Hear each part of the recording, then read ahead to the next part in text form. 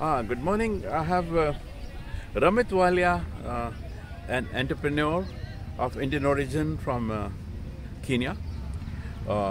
He's our guest, and I brought him here for a chat in this park. It's slightly noisy because it's Sunday, lots of people are having fun. We are very happy. It's a lively park today, unlike my previous talks. Ramit is a great innovator in business applications. He's a chartered accountant. He's actually basically a Jalandhar boy who's now exported out of the country for Kenya's benefit. But my interest in talking to him are two things: Kenya's potential for tourism and its exciting landscapes, which are very exciting, the national parks, and the top priority, in fact, my talking to him is he's working on some business innovations of some gold deposits. As a geologist, I'm very fascinated that a pure chartered accountant is talking about gold. But you know, all these chartered accountants are focused on money. So I'm happy that he's talking about the gold deposits of Zambia. Ramit, tell us how the idea came to you and what are you doing? Thank you very much, Doc. It's a pleasure to be on your video, and I look forward to many such videos. Louder. Yeah. As I mentioned, being in Kenya, we're exploring various opportunities. We'll possibly start with the gold one. So the idea came Ramit is a soft-spoken person. I would request him again to be a bit loud because the camera is a little away from us. Yeah, so Doc, like I said, the gold deposits are currently based in Lusaka, Zambia, Rufunsa Island as it's well known. The idea came up with a business partner of mine who wanted some form of capital injection. So we made a trip to the place and we discovered the deposits, and we said we're going to assist the artisans who are mining there currently under tough circumstances, and help them collect the ore, process on their behalf, and have a sharing proportion. And we're looking forward to getting metallurgists from across the globe to assist us in this processing plant to be deployed in Zambia. And thereafter, as we process the ores, we look forward to exporting these in various parts of the world. That's where some of the Indian geology students have a possibility of helping Ramit in Zambia. They will be doing enriching the ore. Say that's a normal course of mining geology and ore genesis in our country, where we know a deposit is poor. Especially gold is never ever so rich. So everywhere gold has to be enriched, and Ramit is focusing on some students from across the country, and my idea in talking to him was to give ideas to youngsters here. If a chartered accountant of Indian origin in Kenya can be exploring in the southern African countries for gold, why can't the Indian students be exploring for such opportunities across the Indian subcontinent? And why can't they be also looking across to Africa? Africa is the undiscovered world, and Africa is very beautiful. I had been Ramit's guest.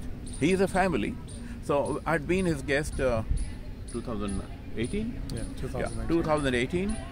And I must say that Nakuru is the biggest volcano. Yeah, the Rift Valley. Yeah.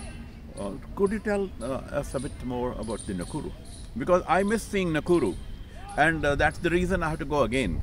So, Ramit, You're most welcome, Doc. Yeah. So, yes, Nakuru is part of the biggest volcano eruption that ever happened. It comprises of the Rift Valley within the East African region. In addition to that, we have great places that one could, go to. We've got the fantastic national parks, including the Masai Mara, which is close to 3 to 4 hours from the capital city of Nairobi. We have excellent mountains, a few like Mount Kenya. We have the Mount Longonot, which are awesome to climb and have a look at. We have fantastic beaches as comparable to Mauritius. We have the Diani beach, we have the White Sands beaches, and we also have some heritage points like Lamu, Malindi, which are very good tourist attractions. And as such, yes, we do encourage people to come and explore these areas. See, that's a country with a population of hardly 50 million? Correct. 50 million is the population, and very rich in mineral resources. Is Kenya rich in mineral resources, or the beauty of the landscape? It's the beauty of the landscape, not very rich in minerals. To some extent we have limestone, we have coal. Yeah, I remember we had colleagues from Geological Survey who were working there in the limestone deposits near Nairobi. Yes. And one of them lives in the city, and he had hired two of our students. Now he's a GSI officer, Dr. Ravi Shankar Chaube, and the other is famous as lovely Subhay Prasad Singh. Both are employed in the country, and they remember their great visit to Kenya and the huge chunk of money they earned as students, and how happy they were offering that money to their mother. So there is an opportunity for all Indian geology students. Though he's looking for metallurgists, ultimately every ore goes to a metallurgist, but a geologist is the prime resource for any processing of ores. So the message across to all geology students, because I'm sure Ramit's enterprise is going to go sky high. Ramit, give a message to our geology students, what potential they have to assist you and to earn and learn. Well, the first thing is always look forward, have a vision, have an objective in life, irrespective which part of the continent and globe that would be. Never give up. Always be out there building contacts, networks. However small an opportunity that it may appear, pick it up. You never know where it could lead to. That's in any career aspect, not just geology, metallurgists, in any sphere of life. Once that opportunity is picked, however small it is now up to you to see how best you could capitalize it and take it forward. So for us, it's just to try and give you opportunities, try and show you that there exist such brilliant scopes in life, and we encourage youngsters to come, take them, and not just be discouraged by the fact that it's Africa. Africa is the next place to be, and it should be explored as soon as possible. Ramit's father is a political scientist, and he is a social worker in Kenya, very active in the Arya Samaj circle, and obviously he is a great father who has such great sons who are such great entrepreneurs.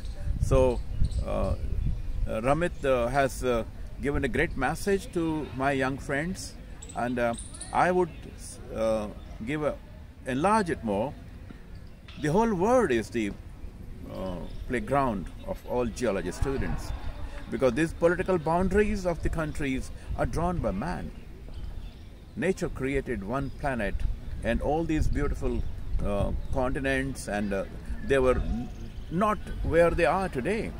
The whole story of the paleogeography of the planet and these continents being much closer is known to geologists better than chartered accountants. But we are trying to teach him that, and he's trying to help our students learn and earn. So it's a message across. We have some students from BHU talking to him, some students from Kanyakumari and from Dehradun talking to him.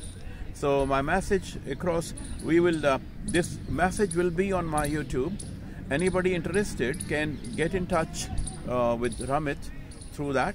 The potential of employment in the coming months and years may be small, but I'm sure South African countries are very, very rich, and that's the reason Ramit is also quite rich, the richest in our family. So I look forward to Ramit making my students and some young boys and girls from this country not as rich as him, but slightly rich. So pleasure talking to Ramit in this park of Sector 49, Chandigarh. Ramit was in Chandigarh when he was a young boy, and he was a Delhi student. Where you studied in Delhi? Shri Ram College. Shri Ram College. That's a great college, and Sri Ram College is great because it produces students like Ramit Walia. So Ramit, thanks for coming, and we look forward to having contact directly between our youngsters and Ramit. Thank you very much. Thank you.